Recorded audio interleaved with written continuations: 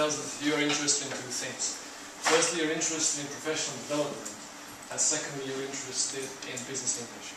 And what also I found surprising was that only, I think, 3 people in the room knew about IATEFL and were members. And I have to tell you that I was like that as well until about 3 years ago. And really by accident I found out about IATEFL and IATEFL BESIG and what it can give me, and not only me but other people as well. So just a very few words on how the whole thing works and what you can get by looking a little further than just your local Teachers Association, which in this case would be ELTA. So IATEFL stands for the International Association of Teachers of English as a Foreign Language, and that's exactly what it is. It helps EFL teachers with their work. IATEFL is organized into different country teaching associations. So, for example, ELTA is the Serbian Teaching Association, which is an associate of IATEFL. There are corresponding associates in Croatia, in Hungary, and all the other countries. But that's not the only level at which IATEFL is organized, because we as teachers have different interests. Some of us are interested in pronunciation, some of us are interested in learning technologies, some of us are interested in management and leadership. And in order to accommodate for these different interests and different needs, IATEFL has 14 SIGs. A SIG is a special interest group, and they focus on these different areas that we as teachers would like to find out more about and need help in. With about 700 members, IATEFL BESIG is the largest SIG within IATEFL and also the most active. I found out about IATEFL BESIG at an ELTA conference almost by accident, and found that it could give me something that ELTA didn't give me, and that's a focus on business English. And when I became a member, I realized that most of the stuff that IATEFL BESIG offers is actually for free. But there are some benefits if you join as well. So, Carl has mentioned this before, and he said that, actually, this bit he did.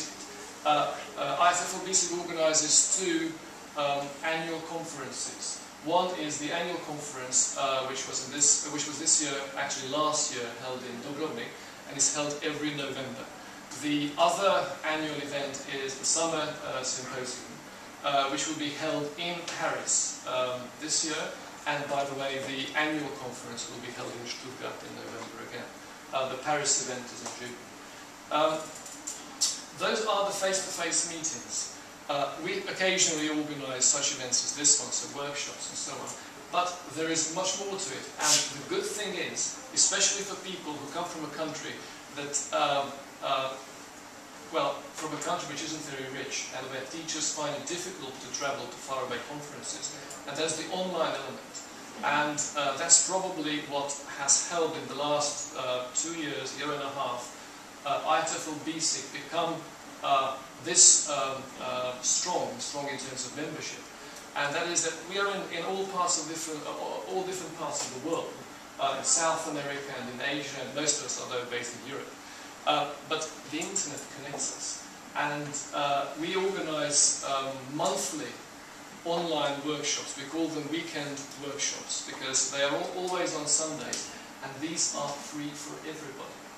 So if you get the link, all you need is really the URL, and you can join, and you can attend a 1-hour workshop on an event, on a topic. A lot of people I have found, and I was one of them, are not really comfortable doing these things online, because they just think that it's inferior to doing the same thing face to face. But the good news is that we use, through IATEFL, we use Adobe Conference Room, which is a program that, actually it's an application that allows you to take part in these online workshops. What does it look like? There is a big large window in the middle for the slides which the presenter provides you with. So just like here, there are the slides. There is a smaller window where you can see the presenter, so you can see Carl sitting at his computer and telling you whatever he's telling you. And there's also a smaller window where you can see who is present, who attends the workshop, so you can see each other. And also a chat box where you can contribute, so you can ask questions, you can answer the questions that the presenter poses, and so on. So it's just a different channel, a different way of doing the same thing that we are doing now here face to face. The only benefit in this term, or in these terms, of joining IATEFL BESIG is that you have access to the now considerable archive which we have built up in the last year and a half. The advantage of the archive is that if you cannot make it and attend the online workshop on the Sunday for which it is organised, you can just log on later on as a member and watch the recordings on whichever topic you're interested in. And there are loads and loads of topics. We also have online webinars, which is a little different, and but we also use the same application, so you can take part, you can contribute, you can find out what people are saying in different areas of business English. So whether it's intercultural communication, whether it's classroom management, you name it. Now the good news is that hopefully in the next, well, I'm a little reluctant to give you a number, but I would say in the next few months, ELTA is looking into starting its own BESIG, its Business English SIG, which would mean that there is a Business English hub within ELTA, an organisation, a special interest group, through which you could attend workshops, you could be involved in professional development. I have left a brochure on all the desks, and I have left a few more if you want to take them for your colleagues here at the desk, and also my business cards. You all have my email address, and you can contact me on the BESIG address, BESIG email address. Here are the other ones as well. So if you have any questions, if you would like to find out more about how IATEFL BESIG works, what the news are on the ELTA BESIG front and so on, feel free to contact us. And by the way, feeling free to contact us, you can just talk to Carl or myself in the break.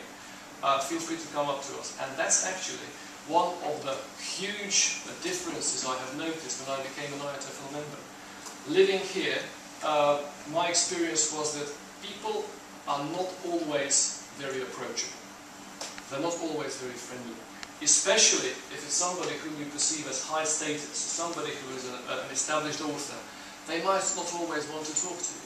And the first thing when I attended an IATEFL BESIG conference that struck me was that it's the complete opposite.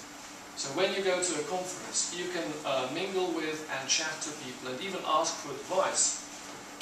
People who are established authors, who have been teaching business English for ages, and they will be happy to help you.